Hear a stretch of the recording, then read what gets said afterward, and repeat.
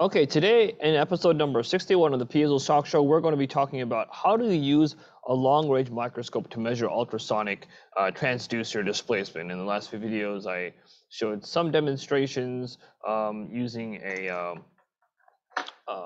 using kind of a USB like cheap microscope, which works well if you use it well. But when you're wanting to have higher accuracy, a better system, more functionality, ease of use, then you can purchase a long-range microscope. And I talked a little bit about that in the last video, but today I'd like to specifically demonstrate one of them and just how to use it, what to expect. This is a specific one I bought and I have, which is actually purchased. It's a Chinese company, and they kind of provide all the optics and the camera itself, so you know the system works, which is important for me, not to kind of have to design the optics from the ground up, although there are not too many components. Also, it's not expensive. Now, inexpensive does not necessarily mean cheap. And it actually depends on what you're using it for and what's important to you. So going with a vendor from a more reputable brand, it's very important for companies who are doing production style operations where they need traceability, they need product support. But in terms of making measurements, being flexible, like I am in my consulting company, I don't do production stuff. I do research and I calibrate my equipment and validate it accordingly. And it's perfect for my needs and maybe perfect for yours, especially in the research setting, or definitely to get started to see what's possible. Like, can you actually measure displacement on my transducer? That's a question you'd like to answer, let's say, before you invest in a system where the camera costs 10 times as much as this entire system itself, or even more, and you're not sure what settings to use and what things to buy. So it's a great purchase there. So what I'm going to do, let's jump to the camera here.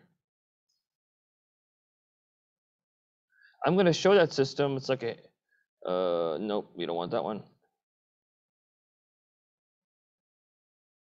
We're going to look for the camera that I have here.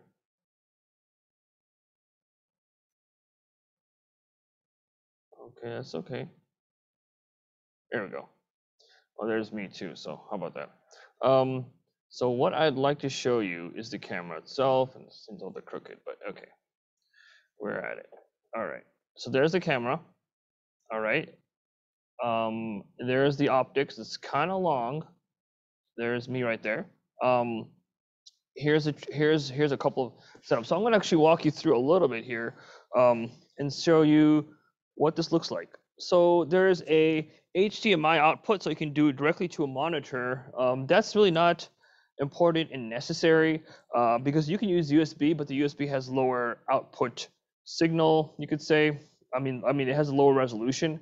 HDMI has a high resolution, but in order to get that resolution to the computer, and not just directly to a monitor, you're going to have to use a DVI HDMI capture card here, like something like this, which will allow these two things to connect, and this will plug into your computer like a webcam. However, this also is limited to the same output resolution as the USB, so I might as well use the USB for now. But this is kind of a scientific or industrial camera. There's a bunch of settings here and buttons. That's only relevant when you're using HDMI. When you're actually using the USB output, it is not.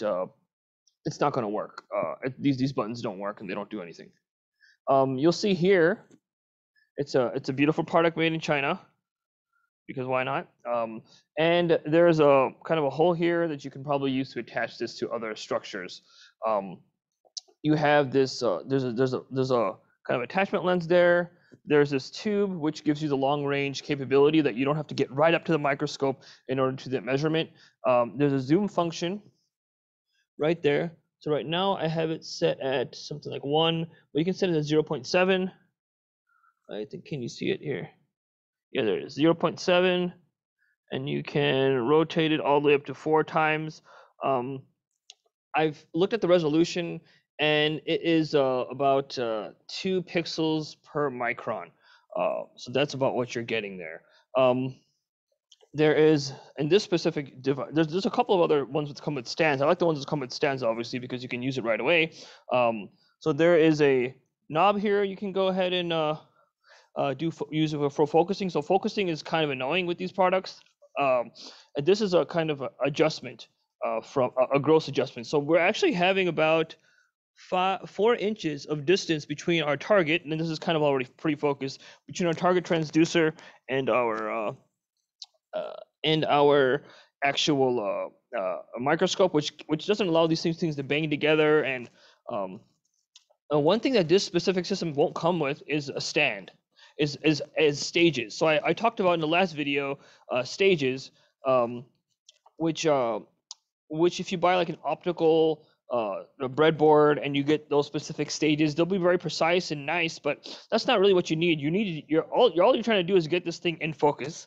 You're not trying to inch it forward, a tenth of an inch or a hundredth of an inch very precisely. You're just trying to get it in focus or in the image. So this milling stage, which is actually quite inexpensive, I glued it to the base that came with the camera. And it actually provides an easy way for me to get the tip of the transducer into the image of the camera. I also have this kind of stand here, which is probably not necessary in this case because you do have your camera knob. But if I needed to use it, I would, and this provides another platform. In this case, I was kind of like, I could have put this on foam. How you hold the transducer is important, but right now I just glued it on kind of with hot glue just so it wouldn't move around. It's kind of not. I would say it's not the best solution, but I'm trying to get measurements here and do demonstrations. I didn't make an actual holder for this transducer. I could have used it, if I didn't disassemble the transducer completely, I could have used the holder that came, let's say the plastic casing and how it attaches and how it hooks onto the O-ring and compresses the kind of transducer between two ends. But I didn't. So there you go. This milling table is also nice because you can use any type of like holder, and you can just simply, if you want some stability, let me just loosen this up a little bit. You can just attach it there. So this works quite well. Probably a system 20 to 30 times more expensive would not provide a better result because focusing is really annoying with these devices here. And if you wanted to do a horizontal arrangement, let's say because you want to do underwater, so you want this camera not to be up and down, but you want it to be side to side, you can probably use this. You can use this holder part or the screw, and you still have arrangements that you can provide, and probably hook this whole pole sideways or something, and still have support for the device. But it's just not out of the box because this is meant for inspection purposes. So without further ado, so I'm gonna leave this camera open. I hope I can run like all these cameras at the same time. Let's go. Let's try it. So here, I already have my image in focus. So you see there's not much light here. So I can just, I'll just actually put this there and put this there. It's not perfect, but life isn't perfect, bro. So I'm just gonna adjust so you can see this adjustment happening on the screen. Okay, there you go. So there I have it. And I can move this part. So now watch, I'm demonstrating everything for you guys. I'm moving it and it's moving up and down and it's shaking a bit, and well, you could work on that in different ways. This stand right here is probably not the best for this, but as long as nobody move when you're doing measurements, it's going to be okay because you don't want this shaking to be thought as stroke.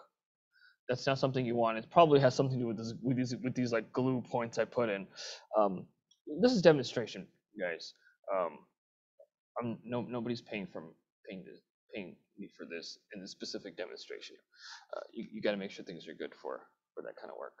And then I have this other knob here, which is going to get me the other direction. Now this direction is not as long, but it's still like much more than you would find in any other of those other stages and this is extremely inexpensive, but kind of embarrassed how inexpensive it is, but if it works, well, then you use it, and you can calibrate these devices so you don't have to worry about their accuracy. So that's a transducer there. Now, I'll get into, well, I want to get it focused. I want to keep it, get more focused. So I'm just going to, sorry, not focus, zoom in. So once I zoom in, the focus gets disturbed, then I realign it. Then you zoom in. This is the kind of standard way of doing it, and you realign it. And right now, you got the drill. So I'm just going to maximize the screen here, so I can actually get the. And then I'm going to use the knobs here. Okay, that's not going the right way. That's going down. I want to get it in the center. That's what my program actually likes too.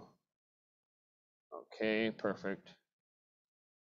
Okay, and now I'm going to. So you zoom, you focus, you zoom, you focus. The awesome thing about this is that once you have calibrated this thing one time, you never have to do it again. And that's what I love about getting the right, because the focus range is so small that if you're in the focus, you have that. So now these are the spots that you'll see, these right here, that you'll want to do the measurements on. I have this light that's right there like a lamp, so I'm going to turn that lamp off. And now it's completely dark. I'm going to use this light I have right here to, and you can actually use this tip, the tip portion. I think I'll show it in this camera. This tip portion, and I will put this to the side. Hopefully zoom out a little bit. Maybe if I can scrunch that over, that would be helpful. Yeah, I can. I can zoom back in. That's good. Actually, perfect. Okay. Now I'm going to just hover around and see what I can get. So I'm going to put this. Actually, let's do this here. I'm going to put this right there. Is that going to help me? Is that going to give me something good?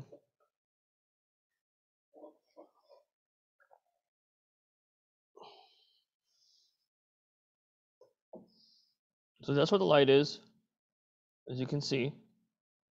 And this is how. So it's kind of up to you whether you want to.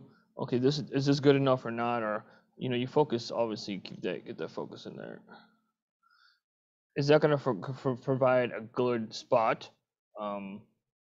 That's something. This is part of this is something you might actually want to do during the process of. And this is a curved surface, so it's not all like one point, one spot here.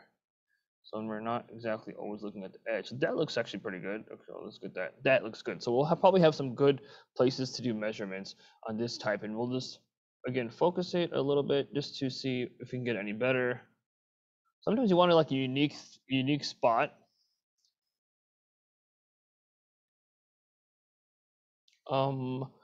But yes. Now I want to go ahead. So I've actually focused the image. What you can do for calibration, I mentioned those optical slides. This ruler will also work like the millimeter. I'll just show it in here. We have millimeters, but this whole entire window is 1 millimeter actually at this point. So it's 1920 pixels per millimeter actually. So that's actually pretty. You probably would want something that fits in the entire screen, but I'm just going to assume that that's the ratio, 1900 pixels per 1,000 microns, which makes 2 pixels per micron, or 0.5 microns per pixel. So let's go here. And I wanted to show you the stroke measurement. So, and I also want to go over how I set everything up according to my system. So, hey, you can replicate it. Wouldn't that be nice? So I have this function generator there, and the power supply, bipolar power supply. And I mentioned this in a couple other videos, so you can reference back. And then I have my measurement system here. I have my oscilloscope. I have my amplifier. I have my transformer, and I have this output, which I will demonstrate. And I've described this in other videos, but today I will just demonstrate how I started, because if you don't start it properly, and I added a couple other things. I added these kind of polymer resettable fuses. I think they're 1 amp. So to limit the current, because the amplifier gets sometimes unstable, which is not good. Which means it burns out and draws too much current. So what I basically do usually is I go to the function generator. So I'm kind of done demonstrating perhaps what the what's going to happen with the zoom, with the focusing, and with the camera setup. But now I'm just show you how I practically set it up. The resonant frequency is something like 26 kilohertz or so. So I will just zoom out there. And then I'll set it to 26 kilohertz, or I'll say 20 kilohertz, because you don't want to be running all this whole system right here with you don't want to be running this whole system while while you are you're running a really low frequency, because that sometimes pushes a lot of current through. So after setting to 20 kilohertz, which is definitely not resonance, then I'm going to set the voltage really low, like the 10 millivolts peak to peak. All right. Then I'm going to turn. Let's focus on the. Can it focus there? Then I'm going to turn the output on. So now it's outputting, and these two cables here go to the amplifier input. Then I will turn this on. So we notice that we're not running a lot of current, so that's good, because it's off right now. We should not be running. I mean, it doesn't have much voltage. Then let's run the Picoscope software. Well, actually, I'll turn this off because I haven't hooked up my transducer yet. So let me just move this closer so I can easily hook in my transducer here to this structure, and apologize for any delay time in your viewing pleasure, that you're waiting for me to unscrew something. But if you're watching this so far, you are dead interested, and you will love everything I say and do, because it's free money practically. You'd have to figure all this out by yourself, and maybe get frustrated in the process. So let's relieve some of that frustration, and you might have to wait for me to screw something in while I am demonstrating something. Video editing takes a long time, but sharing, it doesn't take too long. Sharing is not too hard. Okay, so that's all plugged in. I'm also going to run the Picoscope. I use that USB oscilloscope I have, so I'm going to run that program. I'm going to shut this off because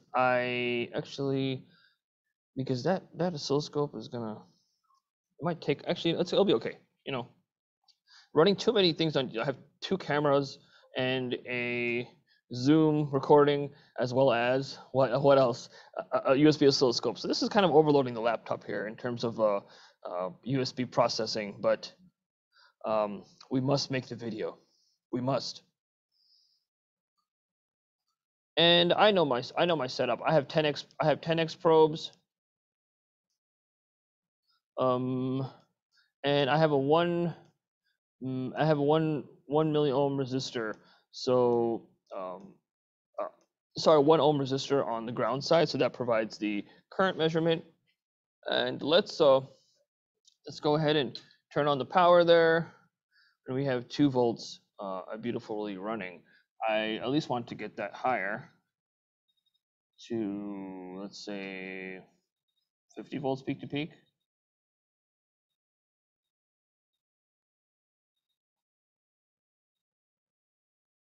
Okay, that's plus or minus 50 volts. That should be enough. I'm going to go back to the camera. As you see here, the current is now higher than it was before. Why this is not balanced, I won't be able to tell you, but and we have a little bit of current, so that's good. The current is in range, and it's 1 for 1 pretty much. So voltage is current, and I can even change the probe here to, I don't know if you can change it to a 1x current probe, but I don't know if that's That's a thing. Anyways, no problem. I know it's voltage. So I will actually do some measurements here just so I have them. ACRMS is good, and add measurement channel B ACRMS. And another thing that's going to be important for us is channel A frequency, just so you can see that on the screen. See 37 volts RMS. Let's now go, and I'm going to be changing the frequency now. Frequency, and I'm going to change that to 26. I'm just going to try to locate a resonance by looking at where the current is going to spike for me.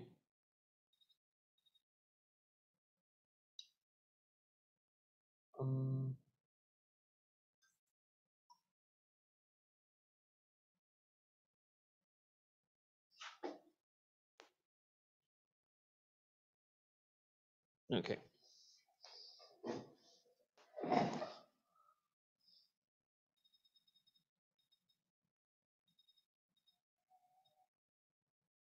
Okay, let's see. I think it was in the 30s. I think I'm thinking of a different device.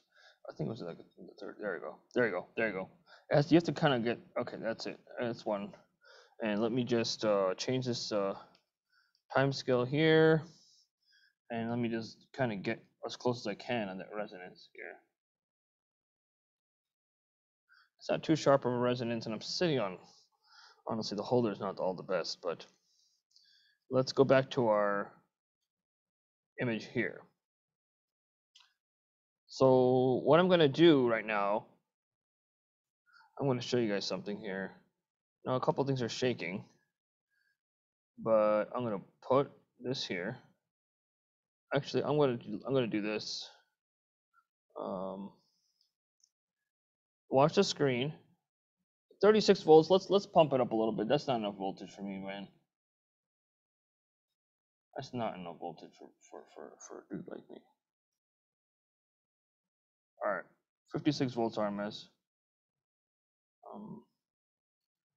70 volts RMS. That's a little bit better, and we're okay in terms of. Okay, so let's try to get that thing in resonance. So if you see this, so if you see no, honestly, I'm going to zoom in for you here, and it's shaking a little bit. That's something I just have to work through. It's not really causing a real problem. So if you see that, now there you go. See, look, that's a stroke here. You see, that's a stroke. And that's how you find the resonant point. Now, if you get 2 points, so this is shaking a little bit just because I think this stage is kind of poor, but that's okay right now. We're not really. It's not. It is what it is, basically. That's all I'll say. So I'm gonna actually see. This is 35.5. That produces a resonance type of thing, and then as I keep going down, if you remember from a couple videos ago, there was like 2 resonant points. So this is like a one at 35.4 kilohertz, and there's another one. See, it like changes. It starts this way, then it goes that way. So there's more than one resonance going on. That's where you get, and there's one at 40 something, if you remember from before. So this is another way to actually find the resonant frequency if you know your voltage. There's one at 40 something. Yeah, there it is. That's a 42. If you see it, it's 42 kilohertz. There's another resonant frequency. So you can technically run this at 2 resonant frequencies, depending on, let's say, Q factor or whatever. So that's the live demonstration of getting some of that stroke.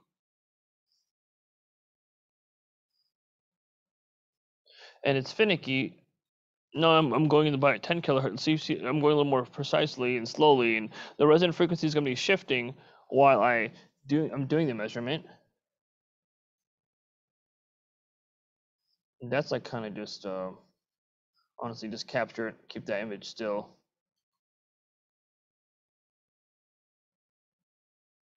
So I'm not going to show the other. Okay, so here's. So if you want to just do it like straight up measure it in this program here, you would just say, well, that's approximately 1 there, and that's approximately that there. So I'm just going to stick that there. and exit. That's it. And did I actually do, this approximately gets it right. Let's do pixels. So 65 pixels, um, that's about 32 microns. Um, so this is a 40x, I guess. But you can set the pixel values, and you can do that in other ways. So basically, this is I would say do this in pixels for now, and 65 pixels is about what you're getting. So you're getting about 30 microns out of this side. Um, Now with the image analysis program, you'll get a histogram. This program itself can't do that. So this is move watermark.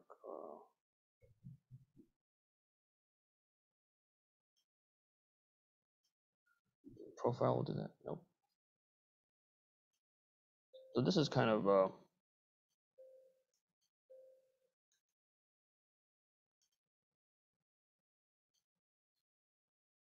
thing there.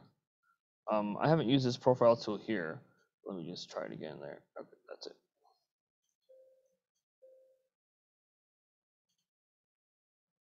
Okay, remove that. So you see these kind of two bumps. That's the histogram.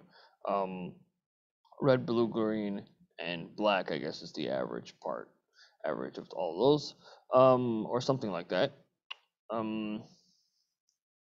So I don't think there's a box tool, basically, but that it provides a good way of getting the histogram. What my program is going to does is basically get the histogram for you. I think let's try, I don't know if it does angled boxes.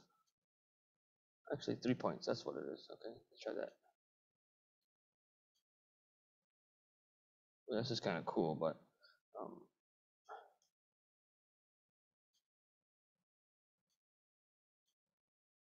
and let's just try histogram. So basically the video is over. I'm just trying one feature right now, live, I guess, for your enjoyment. I don't know if it can. This program can do.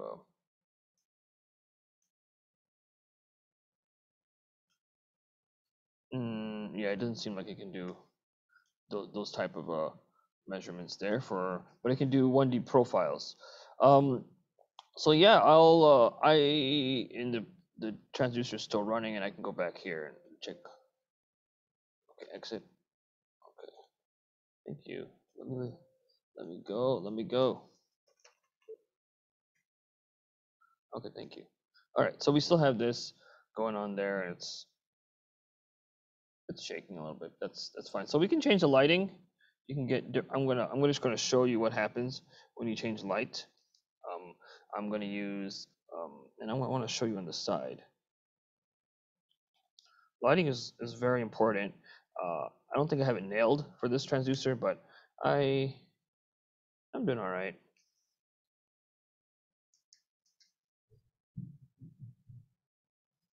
Like I'm shining it. See those, like, this is a full blast kind of deal. Just showing you what that would basically do. You can also put the light under kind of underneath or behind the transducer. That gives you, that's pretty good. That's pretty good. That's really good, actually. I would actually recommend that to a friend. Just stick this here, just like that. You see how I'm sticking it there, and the light's kind of coming off there. And the issue with this camera, I have to mention, is, oops, no, going the other way. Go the other way. There we go. The issue with this camera, and you can focus it again, because if you do change lighting, you just unfocus it. That is actually really good. You can see there seems like there's a little bit more. Like, let's freeze this image, just capture it. And let's take a look at the end. So the end, this is this part. And we're just gonna guesstimate. Like this is, oh, oops, okay. Let's do the point tool here. Okay, so that's 81 pixels thereabout. And if we go all the way back to the base here, I'm curious to see if we get a difference in displacement. I don't know. That's about 70 pixels. So it's actually pretty even. Now, in order to get this to be much more accurate, you would probably need that profile tool. So that's why let's just put that there, surface plot, and I'm just gonna put that all the way across. And you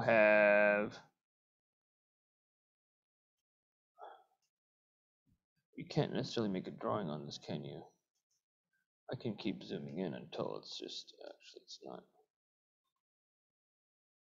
You can save it, but it goes from about 17 to 67. So that's 50, and that's less than my count actually. I counted 10 something. I counted 67. So that's why you would need the profile tool instead of just pointing out and picking out the points, because the actual middle point of the spot, and let's get to that done, is not going to be accurate and reliable, and it's open to a lot of interpretation depending on your lighting. So the only issue I have with this camera is that, in this system, is that you can't adjust the exposure time of the camera. It's automatically set. So normally in webcams and other types of cameras, you can adjust the exposure time.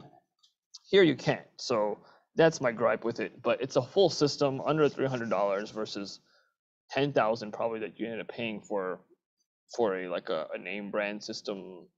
So I very happy with that measurement, and I'll be actually showing you how to use my program a little more with these type of images. But I hope you enjoyed the video. You've been watching the Piezo SHOCK Show, episode number 61. How do you use a long-range microscope to measure ultrasonic displacement? If you need help with this process, let me know. If you need transducer consulting in any other area, whether it be measurements, transducer development, troubleshooting, root cause analysis, reach out to me. I'm your guy, Hussein Shakani at Ultrasonic Advisors.